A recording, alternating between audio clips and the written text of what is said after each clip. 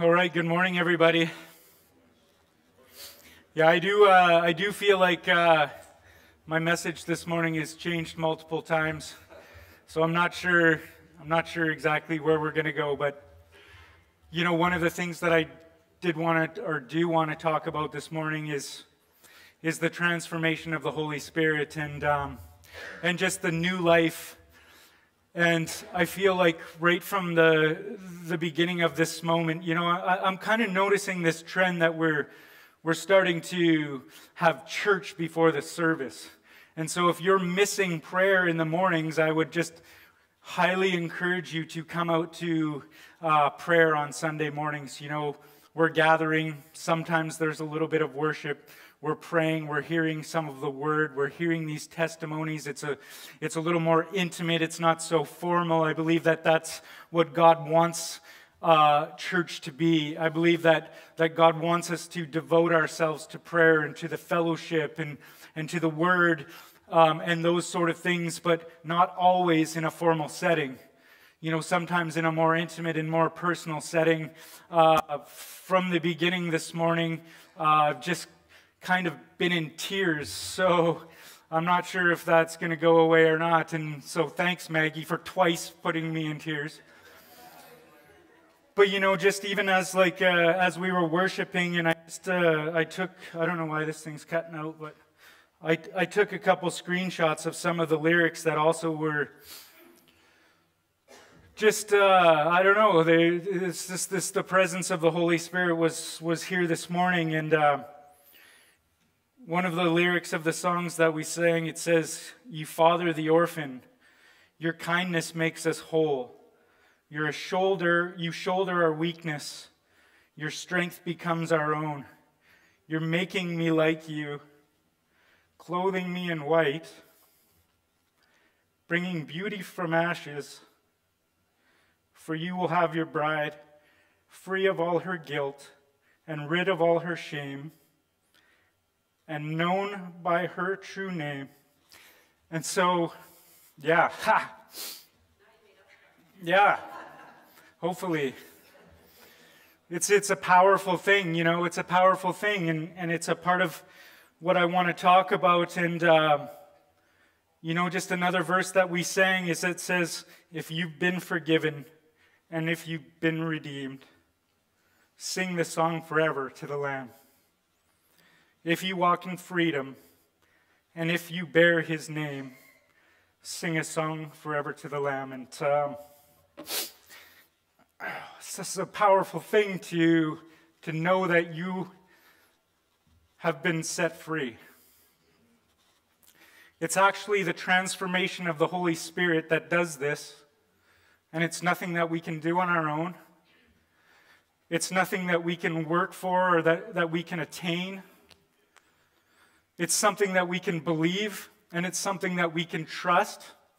It's something that we can read, but unless it's made alive by the Holy Spirit, then it's just something, it's just a belief, right? It's not a truth. It's not a truth that transforms our heart. And so, this morning as I was, this week as I was thinking about where we're going to be going this in the next little bit, we've kind of hit this transition in Colossians, or we're going to hit this transition in Colossians, where we've gone from this place of who Christ is to what our life looks like in Him. So the message that I kind of want to start to bring, and it's going to take us maybe a few weeks. We're going to be here for a little bit of time because I can't share with you on one Sunday morning all the things that this means and how it can transform your life and how it can change your life. But this morning the message that I want to bring is called the Trespass and the New Life. Okay, and so I think it plays like a lot into what we've been hearing this morning, what we've seen so far this morning, just in the presence of the Holy Spirit. What really I want to spend time in over the next few weeks is the new life, okay? Our church is named that for a reason. We didn't just come up with it because we thought that it was a fancy name. It's because it's like a biblical term of a transformed life that happens through the blood of the Lamb and through the Word and through the transformation of the Holy Spirit. And it's a new life that we can live, okay? So I want to be teaching this over a few weeks. But I want to encourage everybody to start looking at what the Bible says yourself about the new life. About being born again. What is this regeneration? What is this transformation? What is this rebirth? What does it mean? These are weird words. But you know what? I was just thinking this morning, I'm not ashamed of the gospel because it's the power of God unto salvation. It's the power of God unto a transformed life. When we're talking about the blood of Jesus and the Lamb and all of these things, and as wildly crazy as it might seem, it's where we find life. We heard Maggie's testimony of a transformation, and that's the thing, is that God can come into our lives through the power of the Holy Spirit in a second and transform our lives. You know, I was just thinking this morning that I don't really know where the church is today. You know, I used to think I knew, and at least we used to believe and stand on biblical truths.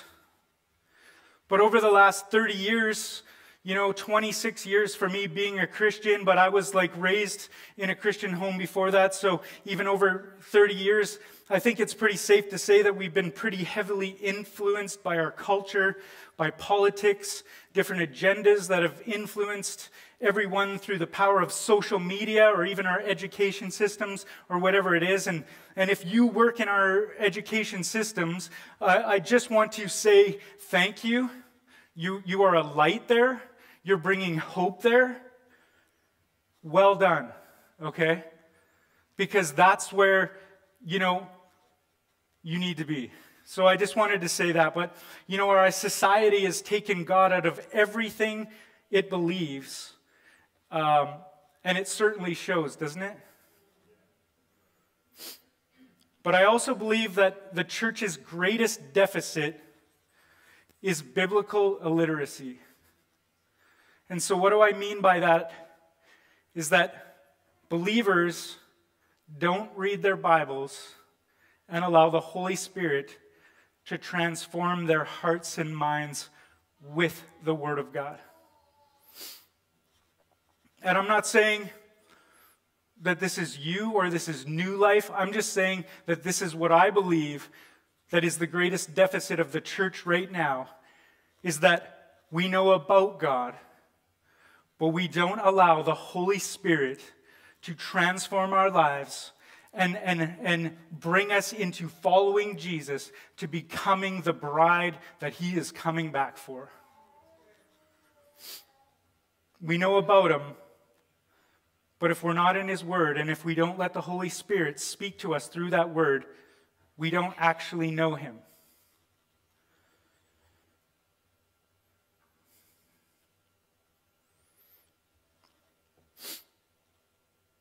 And I just want to say that it's impossible to know God without the truth and the Spirit actively in our lives.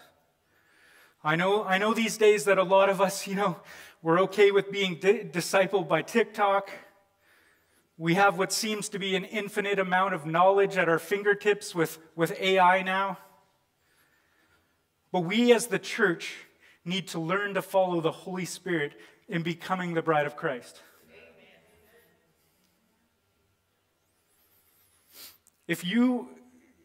This is just the introduction, but if you've based your faith on what I or what anyone else has told you on a Sunday morning or on social media, you're in big trouble.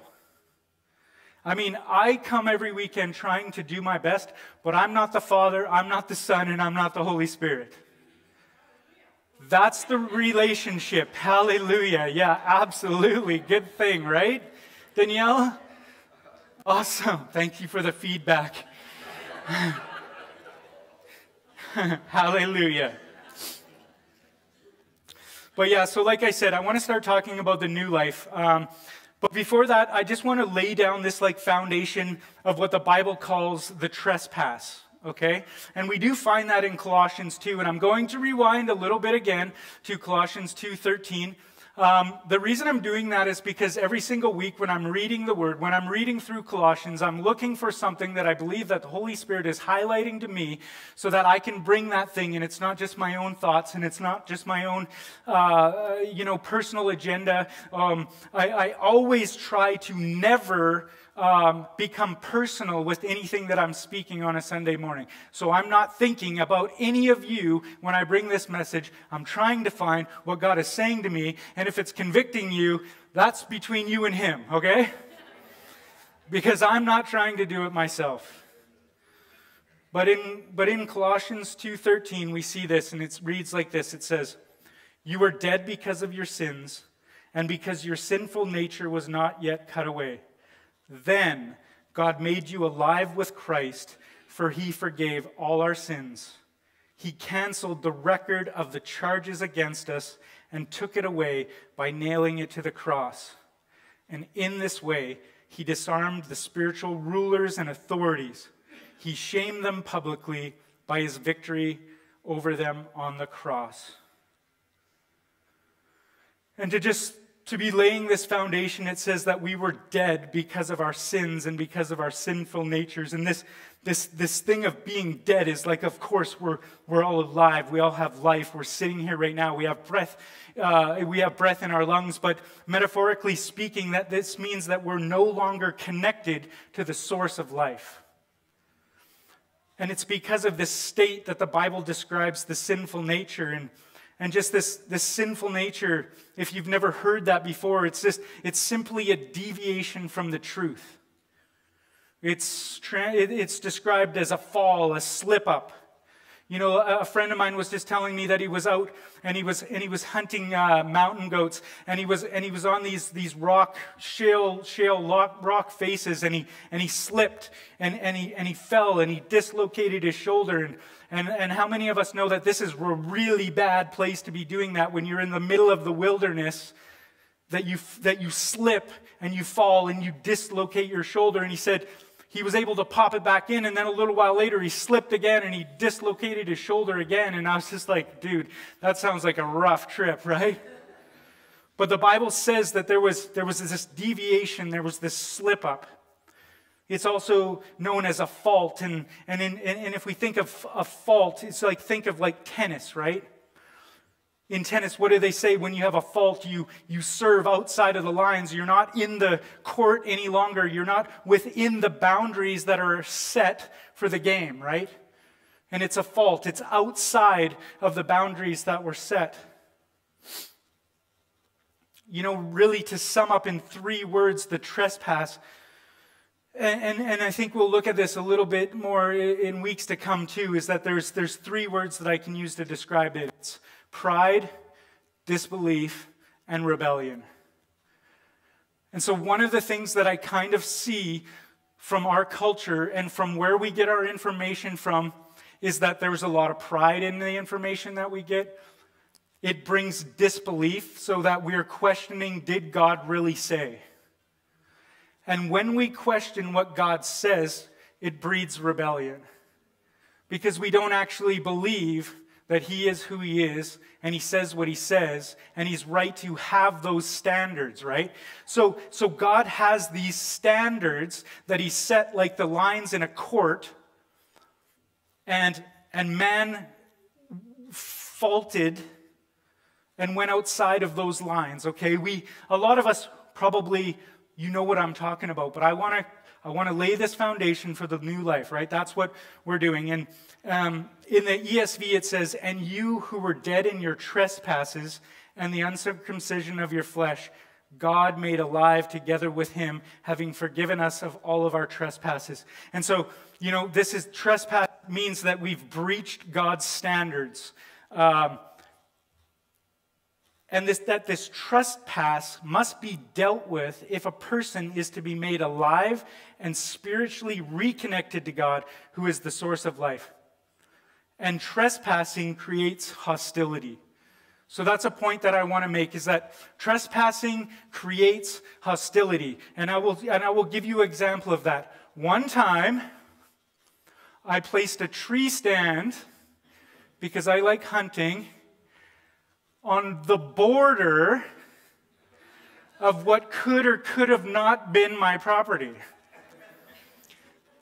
I'm not sure if the fences were quite right, but that was the only tree at the end of my property, and it might have been a little on the wrong side.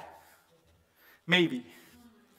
But I can tell you the person who owned the property came to my house, and it wasn't a nice conversation, okay? It was a hostile conversation.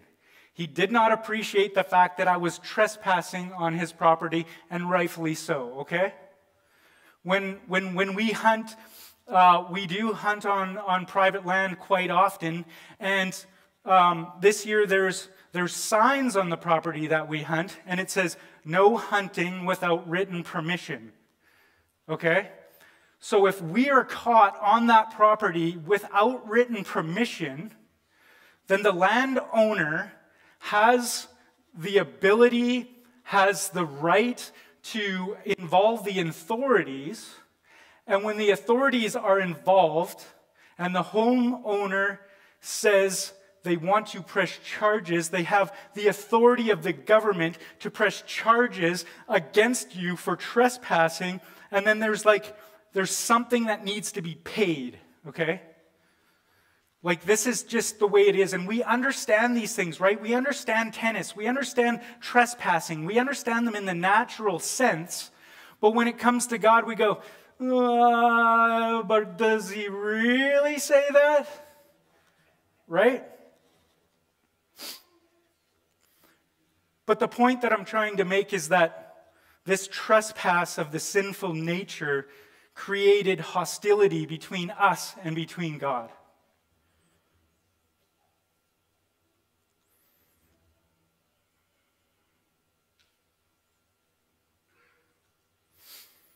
But it says that, one of the things that like Kyle told me, Kyle, I shouldn't maybe use his name, but Kyle's a CO in town. He's the guy that gets to, serve the penalty if we get caught on private land, right? But if the homeowner then says, I don't want to press charges, then there's a legal right for him to do that. He can let us off the hook, right? And this is what it's talking about when it says he canceled the record of charges against us, and he took it away by nailing it to the cross. And so in Romans 8:5, we see this. It says, those who are dominated, this is an important word, those who are dominated by the sinful nature think about sinful things. But those who are controlled by the Holy Spirit think about things that please the Spirit. So letting your sinful nature control your mind leads to death. But letting the Spirit control your mind leads to life and peace. For the sinful nature is always hostile to God. It never did obey God's laws, and it never will. And that's why those who are still under the control of their sinful nature can never please God. Okay? So I'm just laying this foundation. A lot of us maybe understand this, but it's good to have a solid understanding of this. So when we go to Colossians 2:13, and I'm going to read this part out of the Amplified just to kind of bring another angle. It says, when you were dead in your sins and in the uncircumcision of your flesh, brackets, worldliness, manner of life, God made you alive together with Christ, having freely forgiven us of all of our sins, having canceled out the certificate of debt consisting of legal demands which were in force against us and which were hostile to us. And this certificate he has set aside and completely removed by nailing it to the cross. And so what I want us to see here is that there's a spiritual world, and there's spiritual laws that govern it. There was a trespass that created hostility, that brought charges against us, and by legal demands required a payment for the penalty but the payment was paid, okay? So that's where we get to live when we put our faith in Jesus Christ. And so if we hop back now, we're going to hop back into Colossians 2:14 in the NLT. Okay, that was in the Amplified. I'm going to carry on in the NLT, and it says, He canceled the records of the charges against us and took it away by nailing it to the cross. In this way, He disarmed the spiritual rulers and authorities. He shamed them publicly by His victory over them on the cross. So don't let anyone condemn you for what you eat or drink, or for celebrating certain holy days or new moon ceremonies or Sabbaths. For these rules are only shadows of the reality yet to come, and Christ Himself is that reality. Don't let anyone condemn you by insisting on pious self-denial or the worship of angels, saying they have had visions about these things. Their sinful minds have made them proud, and they are not connected to Christ, the head of the body, for He holds the whole body together with its joints and ligaments, and it grows as God nourishes it. Now here is where I want to kind of get at. It says, you have died with Christ, and He has set you free from the spiritual powers of this world. So why do you keep on following the rules of the world, such as don't handle, don't taste, don't touch? Okay, so Christ has set us free from the consequences of the hostility that was created towards God from the trespass. You know, this deviation from the truth. Whether unintentional error or willful transgressions, it doesn't really matter. It's there, and it needs to be dealt with. And it can only be dealt with by the blood of Christ. And so what this is saying is that, so why do we think that we can fix this spiritual problem with physical solutions? The trespass was a matter of the heart, and it's an internal condition that can't be fixed with external laws, such as don't do this and don't do that. You know, we see this in the Old Testament, that we say, but God had the law and they had to follow the law, and that's true. But what the law did was it showed them that they were incapable of following the law. It showed us that our hearts are what is the problem. It's not these external things that we do on the outside that it's the problem, but it's actually our heart that is the problem. In Matthew 15:10, Jesus called the crowd to come and hear. Listen, He said, and try to understand. It's not what goes into your mouth that defiles you. You are defiled by the words that come out of your mouth. Right? And so what He's saying is that it's coming from within. That's what makes it hostile. That's what makes it hostile towards Him. It's this nature that comes from within, and it comes out of us. It's not something that we put in, it's something that comes out. And Paul is showing the believers that it's not about keeping the rules externally, keeping the sacrifices and the ceremonies, the pious self-denial, keeping the rules that just become religious, that actually make us judgmental and proud. So if you've ever thought the church is judgmental and proud, it's probably because we're trying to keep external rules. And it's become religious. It's not a relationship with Christ any longer. It's not a part of allowing Him to transform us and to renew us. It's just become something that we do, and then we are trying to make other people do it even if we aren't doing it ourselves. Okay, I believe that's kind of the place that I grew up in, okay? But it's actually about something new. And it's about this new life that God gives us. And in Colossians 2:20, it says, you have died with Christ, and he has set you free from the spiritual powers of this world. So why do you keep on following the rules of this world? And so this is not a covenant of external things like the old covenant. You can't be right by God by following all of these rules. It's an internal covenant of transformation, a rebirth, and a new way. And so we see these things in places like Ezekiel 11:19, where these prophetic messages that were showing what was going to be the future covenant. And Ezekiel 11:19 says something like this. It says, I will give them singleness of heart and put a new spirit within them. I will take away their stony, stubborn heart and give them a tender, responsive heart. In Jeremiah 31:33, it says, but this is the new covenant I will make with the people of Israel after those days, says the Lord. I will put my instructions deep within them. I will write them on their hearts. I will be their God, and they will be my people. And then we see in the New Testament, Paul in 2 Corinthians 3:3 says, clearly, you are a letter from Christ showing the results of our ministry among you. This letter is written not with pen and ink, but with the Spirit of the living God. It is carved not on tablets of stone, which is external, but on human hearts. And so, if you've died with Christ and he has set you free, and our life is now in him, why do we still live as though nothing has changed? That's kind of what Paul is saying, right?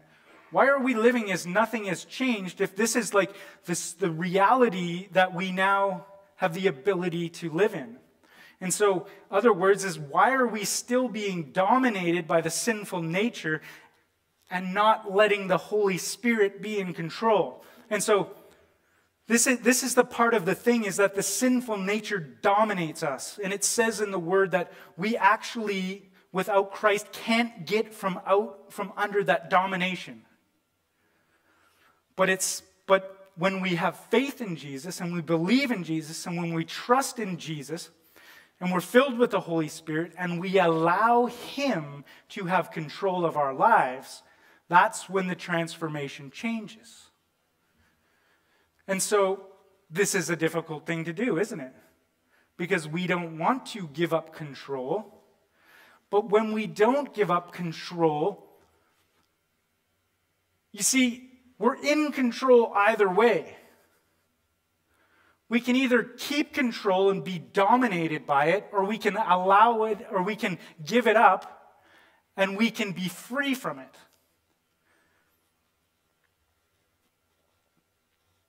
And so, you know what Paul is saying is that why do we think that the old way of thinking, that our old way of thinking before we accepted Christ, is going to help us succeed at all in this new life?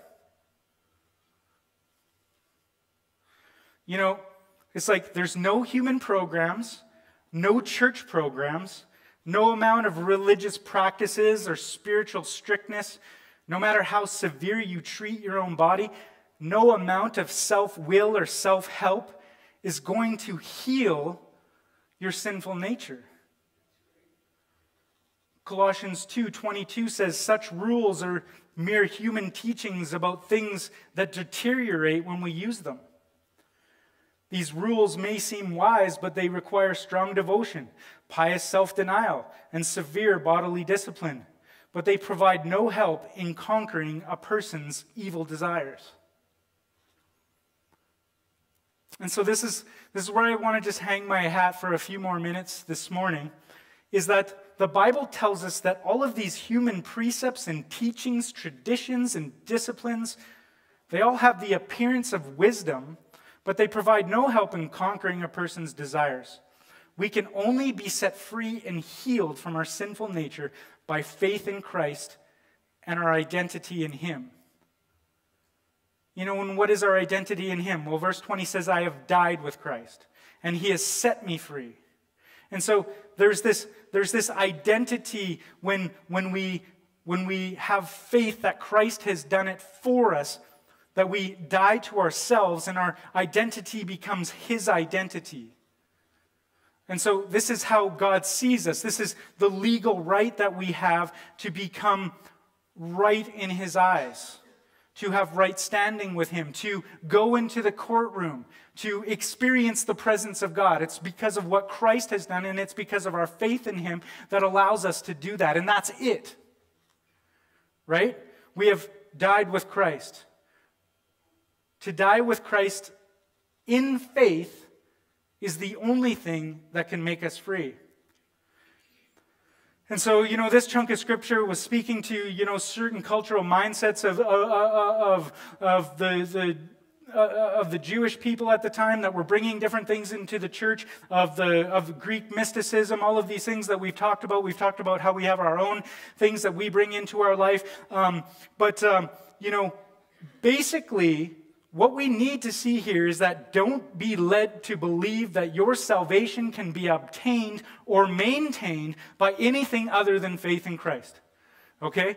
So this is so we have the trespass, we have the redemption, we have the faith, okay? Right? And that's what we have to build on, and that we have to trust, and that we have to have our identity in, is that he has done it for us, right?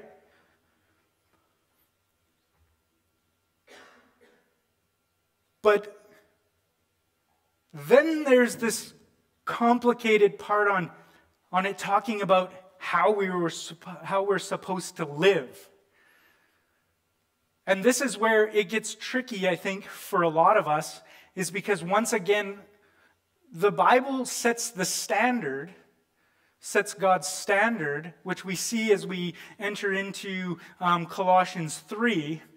But then there's also this reality of, we're just kind of messed up people, aren't we? And living that standard isn't always as easy as just somebody on the stage on a Sunday morning telling you that you need to live a certain way, is it? We all make bad mistakes. We all fail. We all mess up. We find ourselves in places that we don't want to be. We can become addicted to things. But what about God's holy people? That's the tough reality of this whole thing, is that we're washed and waiting. I don't know if you heard, we're washed and waiting.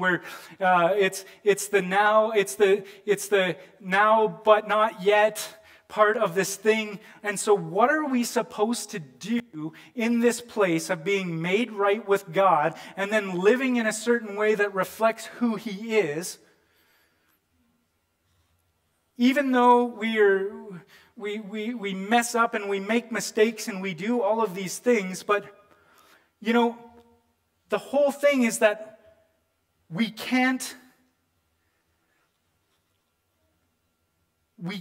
correct that behavior by external things, right? That's what I'm trying to say. That we need to address the problem, and the problem is within our heart. And only Christ can transform us through the power of the Holy Spirit and can address the root sin that is the internal problem. And so then as we go into Colossians 3, it says this, it says, since you have been raised to new life with Christ.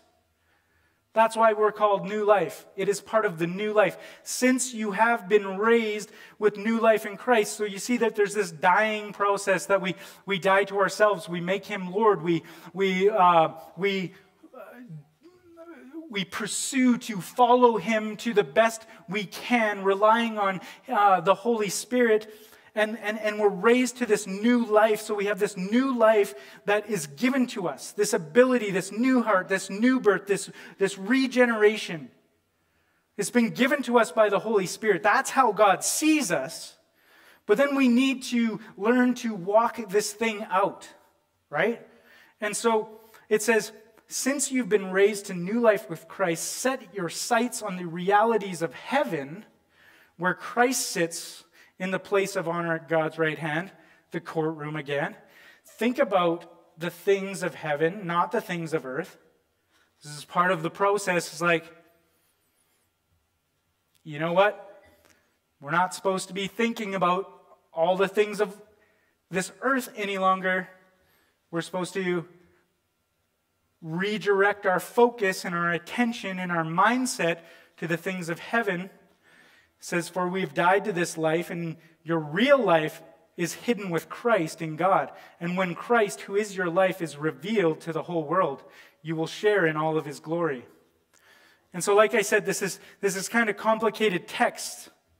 You know, it's Christ who set us free, but we still are asked to do something about that. It says, then in verse 5 here, it says, so put to death the sinful nature. Okay, so put to death the sinful earthly things lurking within you. But we can't do this with mere human rules that seem wise but provide no help in conquering a person's sinful desires. But we're supposed to conquer or put to death the sinful earthly things that lurk inside us. So what it's saying is that, okay, you're supposed to put to death these things that are lurking inside of you, but you're not going to be able to do it the way you think you should be able to do it. Okay?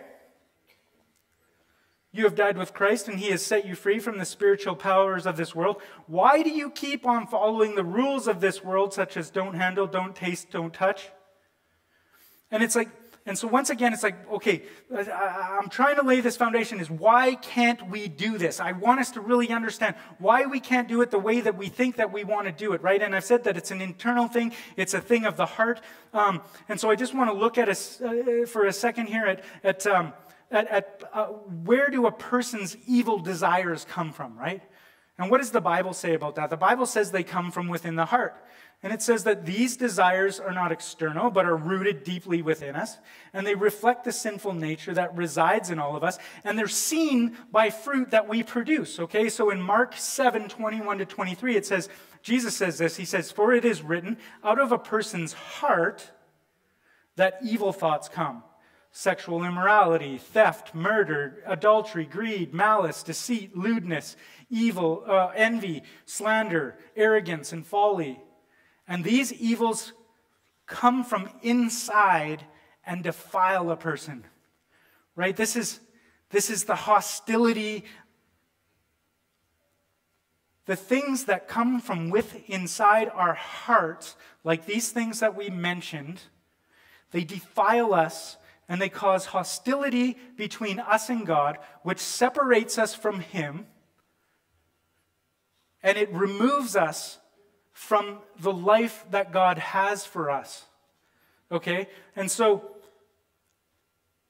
then it tells us that they will be obvious. Right? In Galatians 5:19-21, once again, is like this is where we get it. It says the acts of the flesh are obvious.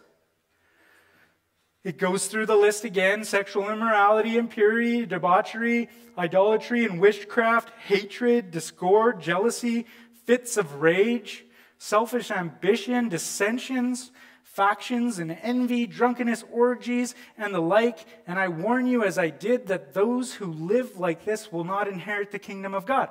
Right? Because like we've been talking about, these things create hostility towards God, and they separate us from God. And so James 1:14-15 says, it also explains the progression of the evil desires when left unchecked and how they separate us from God. But it says each person is tempted when they are dragged away by their own evil desires and enticed.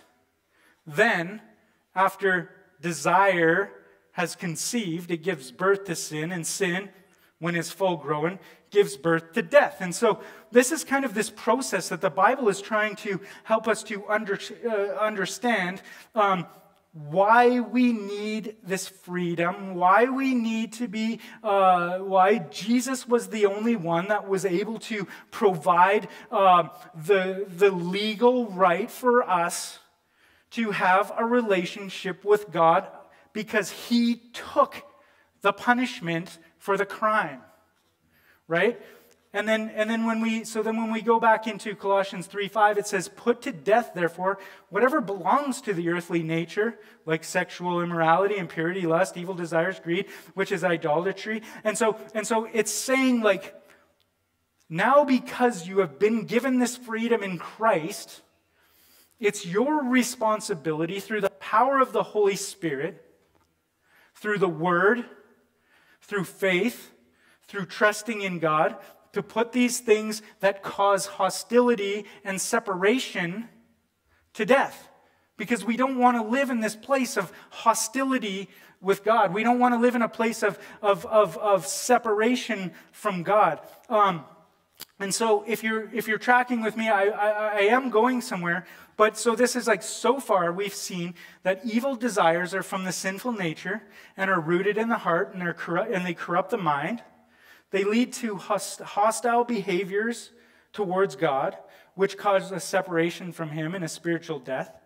Christians are therefore told to kill the earthly nature and its desires and to not be dominated by them anymore by relying on the Holy Spirit and by giving control over to Him so He can help us overcome these things. Okay, that's good. I heard some amens. But we're told to recognize the things that are a part of the old self and to no longer let them define us, but to define our identity in a new life with Christ.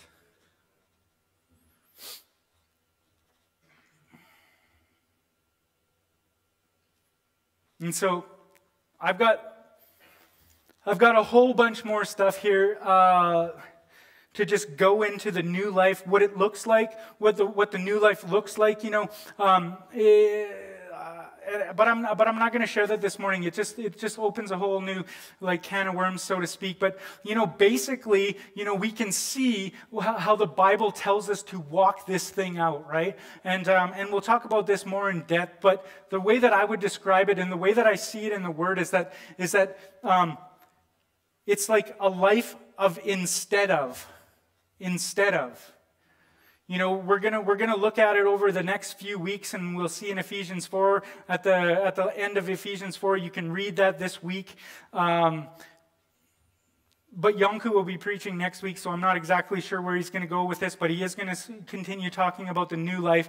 But there's a bunch of instead ofs. Instead of living like this, live like this. Instead of living like this, live like this. And so this is the process that we walk out as believers. And like a simple example of that would just be like, okay, let's just think about greed, okay? So most of us would probably think that we're not greedy, but I think that if we define greedy, we would all, consider ourselves greedy. But are we supposed to focus on greed and not being greedy? No, because it won't work. That's kind of what I'm trying to say, right? But the Bible says that instead of being greedy, be generous. And so because of this life instead and the power of the Holy Spirit, this one is about self. It's about me. I'm greedy. I'm doing these things. I'm keeping all my money for myself, all my possessions for myself. I'm storing up, even if it's just little things for me. It's about self. But this one is about somebody else. And so how do we die to self? We live a life of instead of. So instead of it being about me anymore, I'm going to consciously, in the power of the Holy Spirit, be generous instead, which is therefore going to kill the flesh. And it's going to bring me into a life of the Spirit where we live a different way. And so when we can compare this through all of the different things, but we can't do those two things at the same time. We heard this study about anxiety and thankfulness, and actually scientifically it's proved, right? If you remember any of this, is that you can't have anxiety and be thankful at the same time. Like your brain just physically can't do that. And so this is like kind of the same principle. It's like you can't be greedy if you're being generous. And so that's what we're called to kind of walk out in this new life. But then once again, we always got to go back to this place, is that we're secure. We're secure in what Christ has done for us. We are not doing these things for our own salvation or to produce our own salvation. We're doing it out of this place of, like I even said this morning, when we recognize the freedom that Christ has given us and that he has taken the dominating power of sin away so that we can make right choices, so that we can live like Christ, and so that we can be an example and a reflection of who he is to this world. And we're not going to do it perfectly, okay? But it is our goal. It is the desire of our heart to head that way, to follow Christ, and to put these things to death because we don't want them in our lives any longer. Because they're hostile. They're separate us from God. The tree stands on the wrong side of the fence. You know? And so yeah. So I'll end with that today.